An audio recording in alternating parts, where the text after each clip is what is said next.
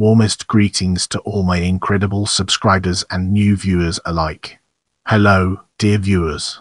Get ready to expand your horizons as we delve into 1966 Upper Voltan coup d'etat. The 1966 Upper Voltan coup d'etat was an event which took place on 3 January 1966 in the Republic of Upper Volta, today Burkina Faso, when following large-scale popular unrest the military intervened against the government, forced President Maurice Yaméogo to resign, and replaced him with Lieutenant Colonel Sangoulé Lamizana. Lamizana would go on to rule until 1980, when yet another military coup d'etat overthrew him.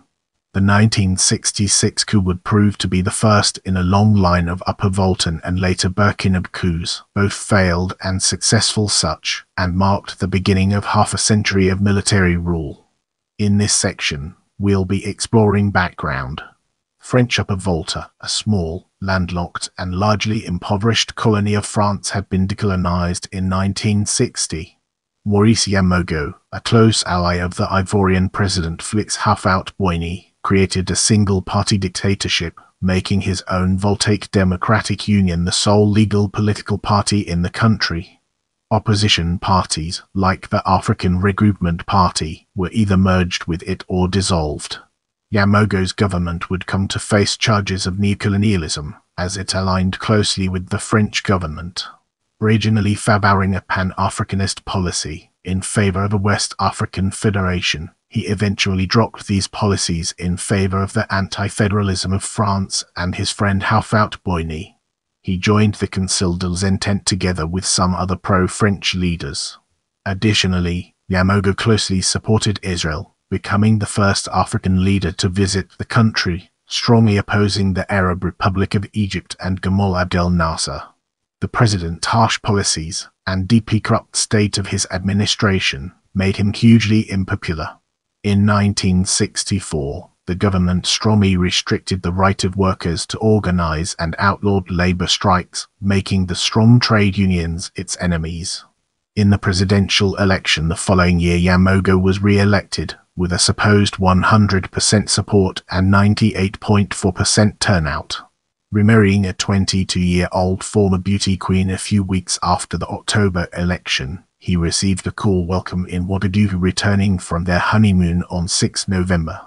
The parliamentary election the following day officially saw a 100% support and 97.4% turnout in favor of the Voltaic Democratic Union, but in fact mass abstention in protest against the president and his party took place.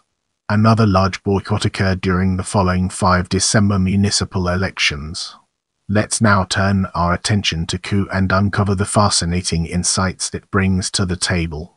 On 30 December, following increased economic troubles, the government announced a new austerity budget, massively cutting the salaries of public sector employees and raising taxes. The following day, Denis Yaméogo, Minister of the Interior and Security, and the president's half-brother used heavy-handed force to break up a meeting of the national labor leadership. As a result, a general strike was called. On 1 January 1966, President Yaméogo declared a state of emergency in the country. On 2 January, he deployed troops to all public buildings and warned government employees against participating in the general strike. Finally, on 3 January, the general strike began. Large groups of protesting workers stormed the ruling party headquarters and the National Assembly. The state of emergency and troop deployments backfired on the government. The rank-and-file soldiers refused to shoot protesters. Within short, the military leadership stepped in. Lieutenant Colonel Sangoulé Lamizana, the chief of staff, seized power. President Maurice Yaméogo was forced to resign and was later imprisoned.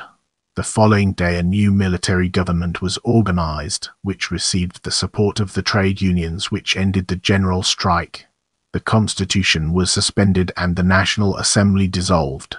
A new cabinet was formed with 7 military officials and 4 civilians, the Superior Council of the Armed Forces, with Lamizana at the helm.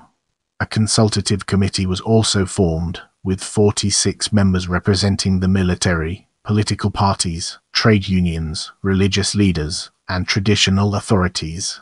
Get ready for a captivating exploration as we unravel the layers of aftermath and their profound significance.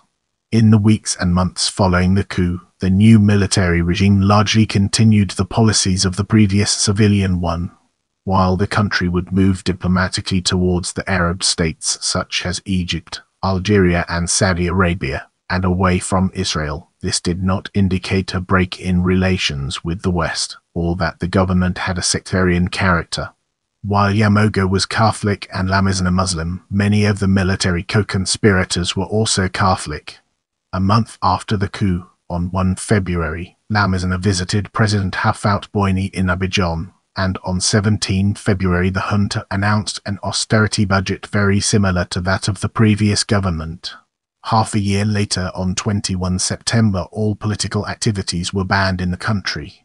Former President Maurice Yaméogo remained imprisoned following the coup. His son Herman Yaméogo unsuccessfully tried to free him and restore him to the presidency, for which he got 7 years in prison. On May 8, 1969, Yaméogo was condemned to 5 years of forced work and to a lifetime banishment. However, he was freed on August 5, 1970. While in prison, he attempted to take his own life unsuccessfully. The new military government set 1970 as a deadline for the return to civilian governance. Lieutenant Colonel Sangoulé Lamizana, later made Major General, would instead remain president for 14 years, until his overthrow by Colonel Sangoulé on 25 November 1980. Stay connected and join our community by subscribing and following me on other platforms.